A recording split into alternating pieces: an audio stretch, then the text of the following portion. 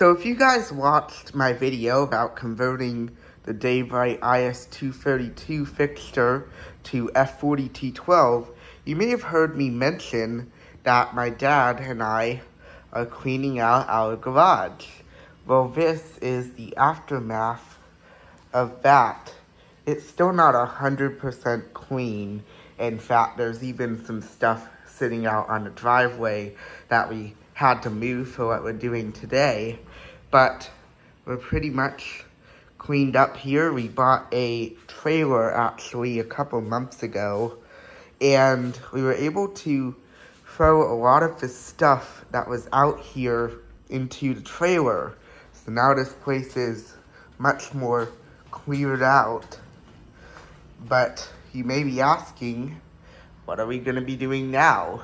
Well, we're actually going to be doing a little bit of remodeling to this place.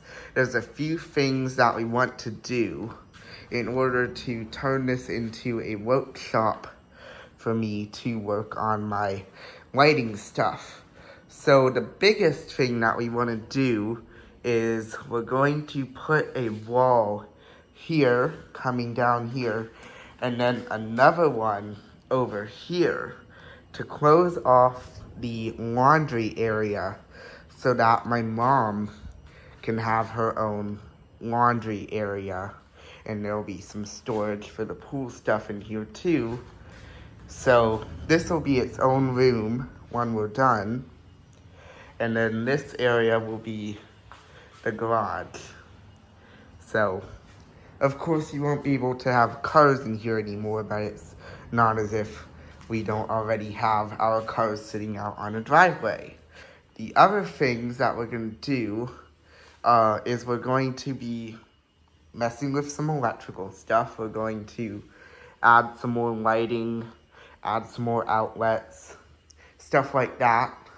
We're also going to be building a workbench and a bunch of storage out here for all this stuff that you see here. This is all my stuff that I moved out of my bedroom. And then the last thing that we're going to be doing is we're going to be repainting these walls and doing some touch-up and stuff. And that's going to be basically what we'll be doing for our remodel here in the garage. But before we get into what we're doing in this episode, if I just show the lighting that's currently in here real quick. So you have these two strip lights here. Just these two on the ceiling. These came with our house and are original to the house, which was built in 1989. And these fixtures, of course, were originally F40T12, rapid start. But we converted these a couple years ago to F32T8, as you can tell. So now those are F32T8 lamps. Just so we can get some more brightness out of these fixtures, because of course those T12 ballasts were very worn, and we even used high ballast factor ballasts in these fixtures. So now these are way brighter than those old T12 fixtures. And these fixtures actually have program start ballasts in them. I'll give you a little bit of a start up here. Program start chose that because we turn these lights on and off so much. So those are the strip lights that are in here right now. And then there's also just this random flush mount fixture over here above the laundry area. And what I want to do with the lighting in here, of course, we'll move these strip lights over here because there will be a wall here. I have two wraparounds down there. Probably put one in the laundry room and one over there for where the door is.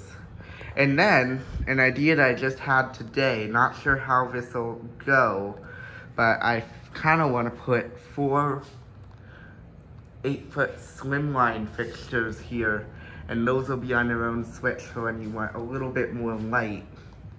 So that's kind of my idea for the lighting in here, but that's not going to be happening for another couple weeks.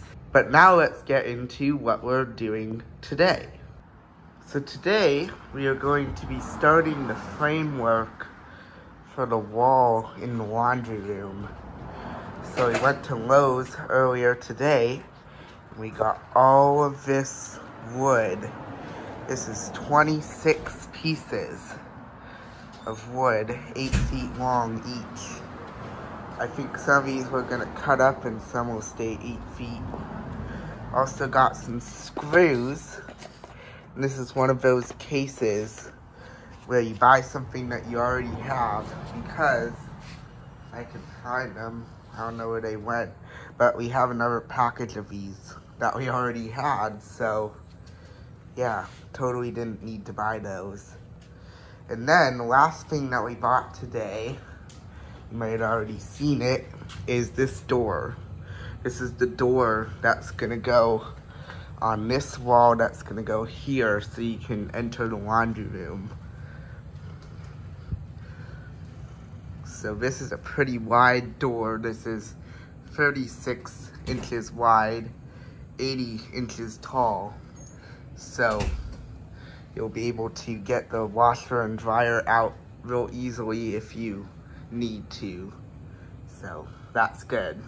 So that's what we bought today. And I think the first thing we're going to need to do is actually take down this light because it's going to be in the way. Alright, we removed the strip light here and we just kind of capped off the wire so it'll still work. Kind of funny because you can see the imprint of where it was. That's been there for 30 years for sure. And here's the fixture with the T8 program start ballast, of course.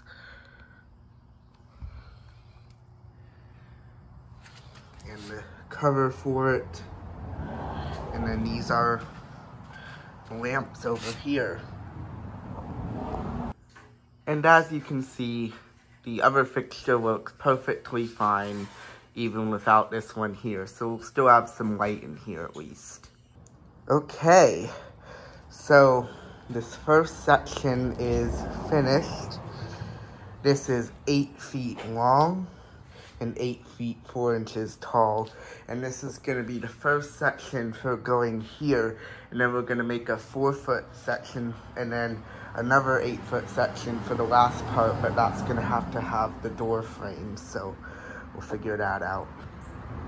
Alright, it is several hours later, and we've assembled this second portion here, which is 4 feet, and then we attached it to this section, and neither of these are installed correctly quite yet.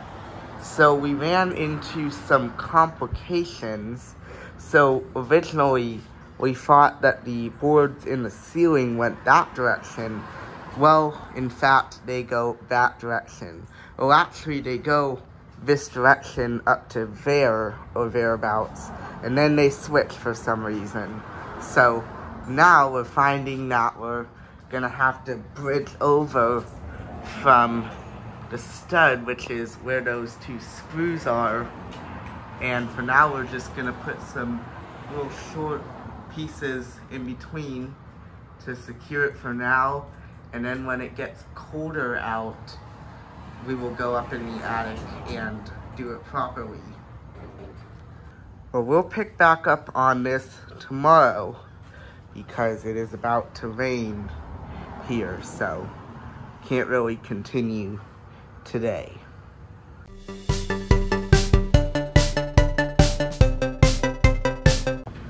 Alright, well, it's been another day here, and we made some progress. So the last time you guys were here, we installed these 2 portions of the wall right here, and today we made this portion. And we installed it over here. It was a little bit of a problem because there was this light here and there was too much stuff in the way and it was pretty hard to maneuver it in. And then the ceiling's actually caving in right here. You know, it's 30 years old, so it's gonna do stuff like that. And it was a pretty tight fit, but my dad got it seated eventually. And of course we have the opening for the door here. It's a little close to the wall, but I guess it'll work okay. And originally we were gonna have it open out into the garage, but now we're gonna have it open into the laundry room. That's a much better idea. And yeah, the lighting's still terrible in here. This is like it was a little over 2 years ago when we originally bought this house, and this light was not working, but of course we fixed that after a few months. Well, next week we are going to install the drywall onto the laundry room wall, so that'll be pretty fun. And then I guess we'll move on to painting and do some electrical work and all that stuff. So stay tuned for the next episode. Bye for now.